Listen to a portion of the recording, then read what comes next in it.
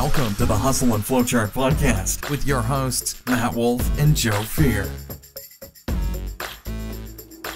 What is up, everybody? Welcome to the first ever episode of, what are we calling this thing? Oh, I think we're calling this the Hustle and Flowchart Podcast. The Hustle and Flowchart Podcast. Yeah, buddy. Our totally original and unique name for this one. It is.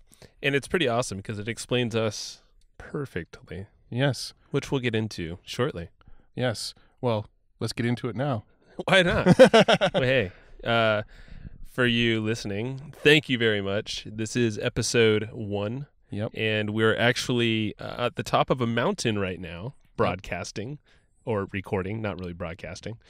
But it's, so we're actually looking over San Diego right now. But we figured this would be an inspirational way to kick this thing off and make it awesome. Absolutely. And so on this episode, basically it's the first of many to come. It's not always just going to be Matt and I. And just to step back, my name is Joe Fear. This is who? I am Matt Wolf. So, yes, you probably have seen some pictures, at least, of us. Nah, he's the guy with the big beard. I'm the guy with the wannabe beard. Yeah, so if you used to listen to my podcast, the Authority Insider podcast, this one is kind of replacing that podcast. It's now a co-hosted show, myself, Matt Wolf, and Joe Fear. And the focus of the show is going to be changing a little. This is actually going to be very, very much revolving around processes and systems and automation. So the sort of game plan with this whole podcast is to find really, really successful entrepreneurs and then figure out what sort of things in their business they've systematized and process-sized and automated, all that kind of stuff, and really dive into systems, figure out how you can do similar things in your business, work less, make more, automate, optimize, processes, flowcharts, all that kind of stuff. That's what this show is going to be all about. That's going to be the focus. And so with this new show comes a new name, a new co-host, and a whole slew of new guests that we've got lined up to come on the show. Yeah, and this has been a very, I'd say the last year, Matt and I have been working together to really make this new style of business. And that's what this episode's going to be all about, is us kind of repartnering for the fourth time now, maybe, in a business. And this one specifically has been the absolute best one we've had. Oh, yeah. We were more profitable and we take a lot less time off. So this day is actually more of our crunch day. Whereas most times during the month are just kind of chill. Yeah. Or it's just like we have these systems, like Matt said now. Finally, we built smart systems around everything we do. Yeah. So just a little insight in, behind the name Hustle and Flowchart, why we came up with that name. It's sort of our philosophy that businesses don't have to be all hustle, go, work your ass off all the time, that you can actually build systems, you can build processes, you can automate, and you can, somewhat back yourself out of your business. But to get there, we do believe it requires a little bit of hustle, a little bit of upfront work, a little bit of hard work. So that's kind of where the name Hustle and Flowchart comes from. Flowchart representing the fact that we do systems, we do processes, we do automate, but then the hustle is, that little extra grind it takes to get to that systematized process. Yeah, and excuse me. So it's kind of a good combo because if you think about it, you can't do one without the other. Right. And that's something we really struggled with for a long time, is that it was too much hustle, too much grind. And personally, so this is kind of where we can maybe start getting into our own, this kind of episode where we talk about why we partnered and then kind of what has come from that. Right.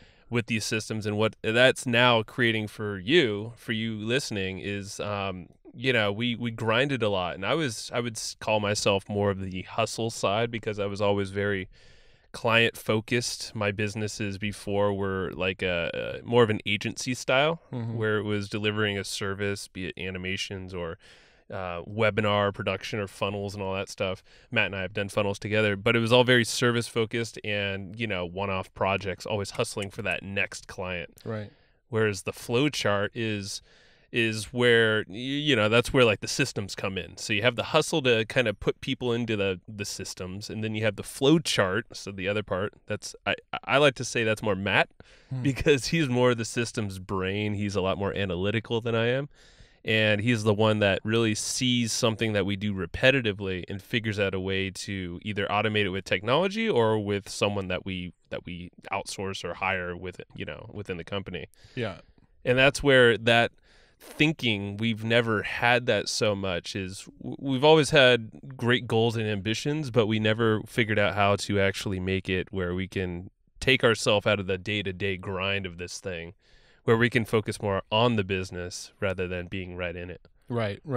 Yeah. And this is, I think, a pretty good segue to, where we want to go with this episode. We didn't want this episode to just be us sort of introducing this podcast. We wanted to actually talk about the very first system, the very first process that we had to put in place to make this business even work. So the new business model, the direction that Joe and I have taken it, has been much more educational based and much more affiliate marketing based. So the majority of our income these days, full transparency about this, is mostly from affiliate marketing income. We promote a lot of other people's products, a lot of evergreen products, and we've got some systems in place that really make our affiliate promotions work. And we're going to get into all those processes in future episodes. But that's kind of our main business model. That and our Evergreen Profits letter, which is a monthly subscription letter that we mail to your house that, that kind of teaches all the processes and step-by-step tutorials and that sort of thing. But to be able to build this business, we had a little bit of a transition.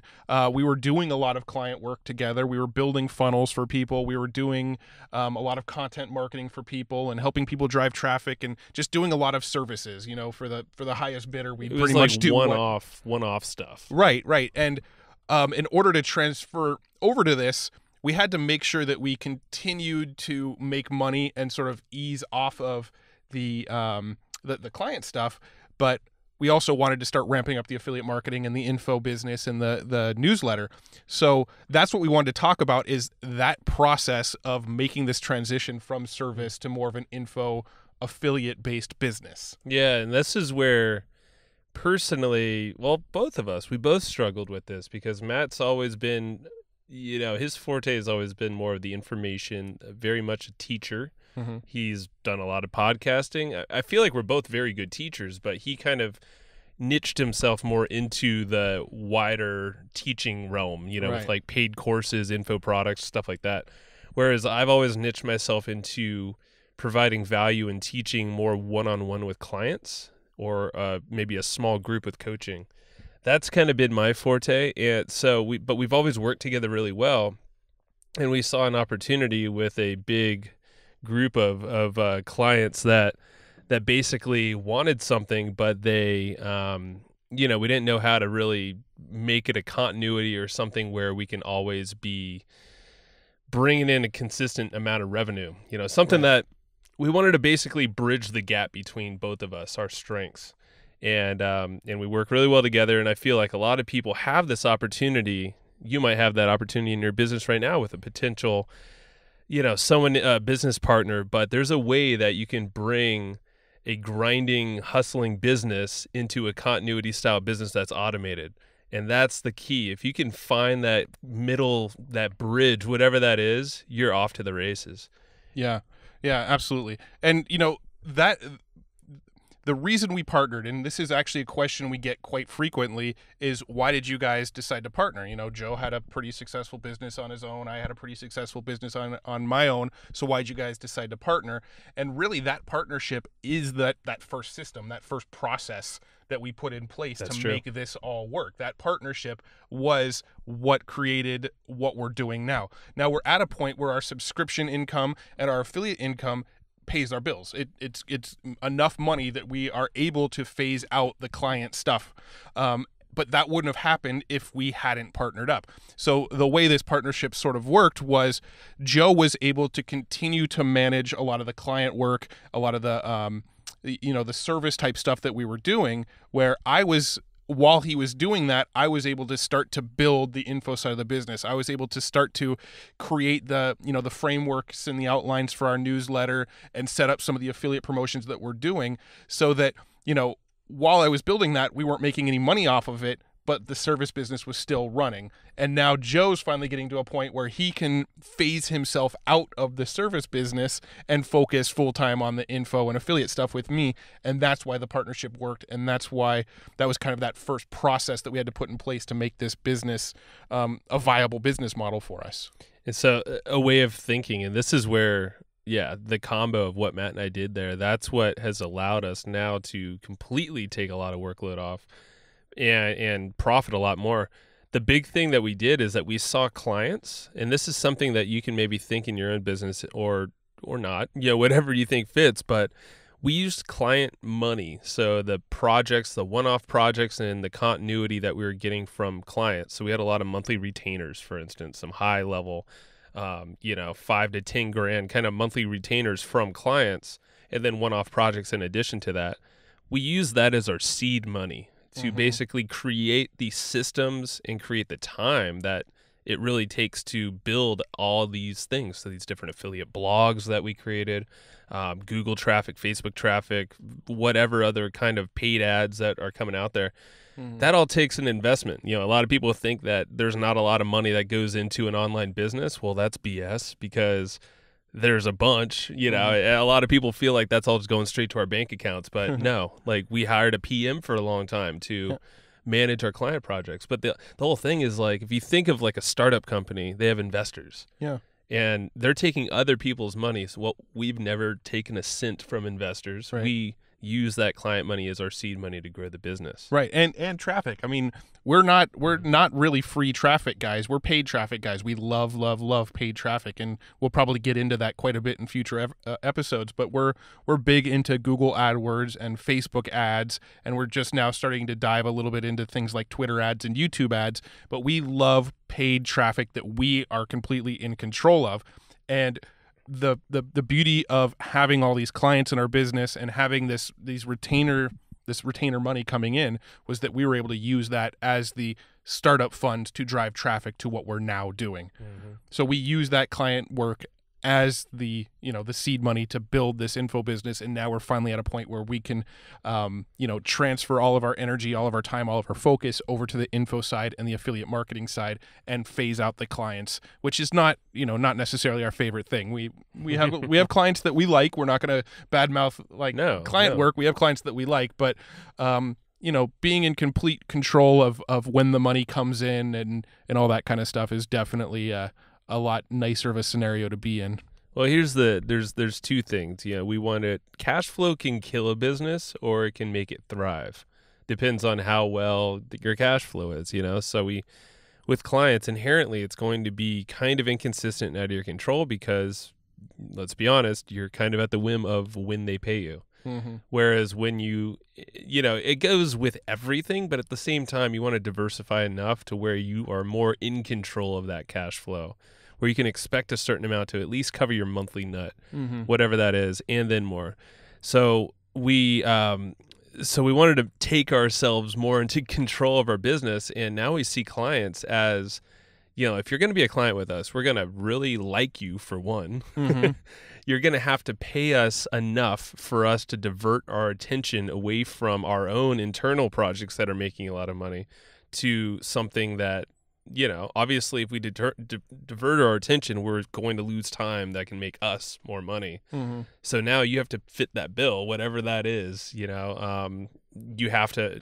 So the whole idea is we don't want to have clients to rely on clients for income. That's not where we're at anymore. But we definitely leveraged clients in that to grow to where we're at now. And I feel like any company can do that. If you're an agency that feels like they're you're struggling with overhead, or you have too big of a team, it feels too bloated, or you're just not paying yourself what you want to do, there's a way for you to systemize your internal business. And it's not even saying get away from clients. Yeah. But there's a way to systemize it to a point where you don't have to always be chasing up the clients. Right. You can build a continuity system into that agency or any business. Yeah, that's life-changing.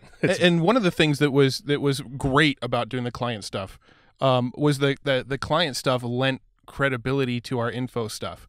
We were able to work with these clients, build out amazing systems for them, amazing websites for them, amazing processes that are really, really working for them. And now because we did that client work, we actually have the case studies and the proof that what we do works.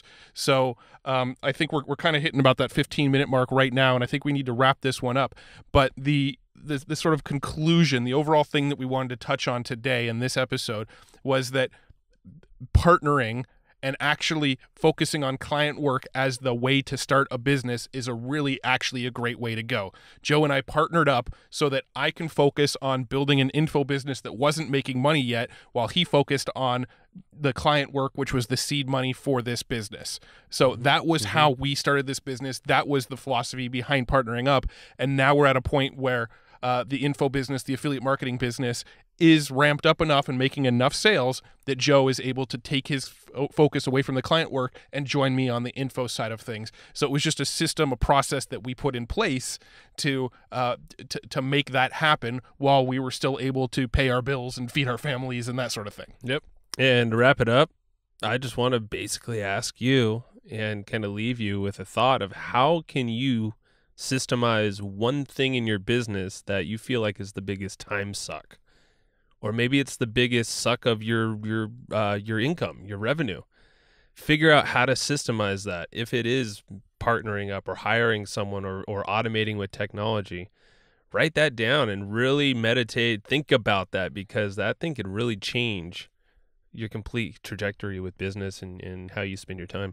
Absolutely. That's what it's all about. On that note, we'll see you guys in the next episode. Thanks for joining us for the first ever episode. Thank you. See you then. Later.